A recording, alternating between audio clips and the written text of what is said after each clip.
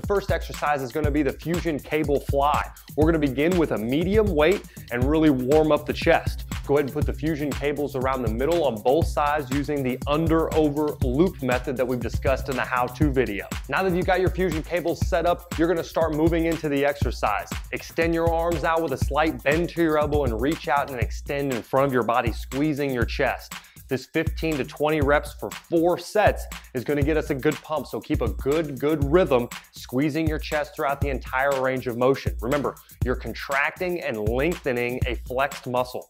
Don't contract in front and then relax all the way back, letting it whip you on back. We wanna flex forwards and backwards, moving through full range of motion. Keep the pace high, moving through 4 sets with only 30-second breaks. This is gonna be a good warm-up before we really start adding some weight with the fusion cables.